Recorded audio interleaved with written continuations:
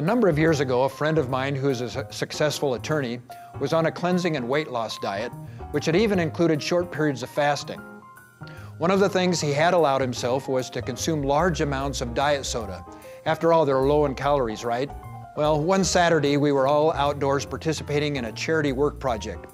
We were having a great time with a number of other friends. It was a warm day, so my buddy had consumed several diet drinks. All of a sudden, he went into a full-blown grand mal seizure and became unresponsive. It was really a scary and ugly scene.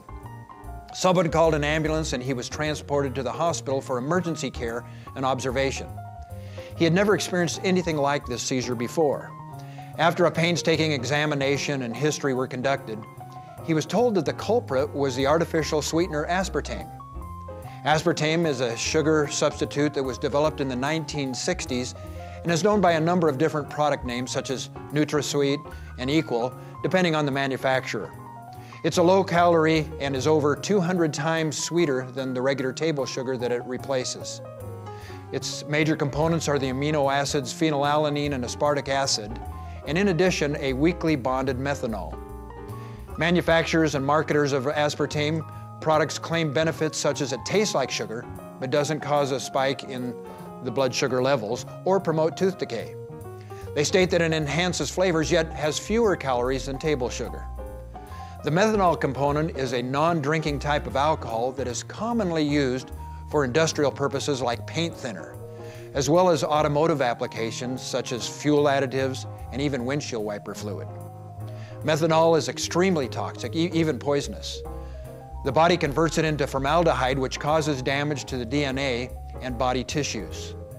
Consumption of comparatively small amounts has been associated with over 90 adverse symptoms as diverse as vision problems, including blindness, breathing difficulties, headaches, fatigue, dizziness, convulsions and seizures, vomiting, liver and pancreas damage, and even death.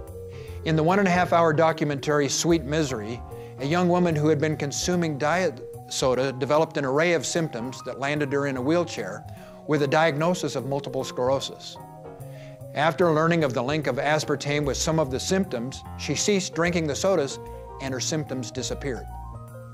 Aspartame is an ingredient in over 6,000 different products and is used to sweeten everything from chewing gum to yogurt to soda.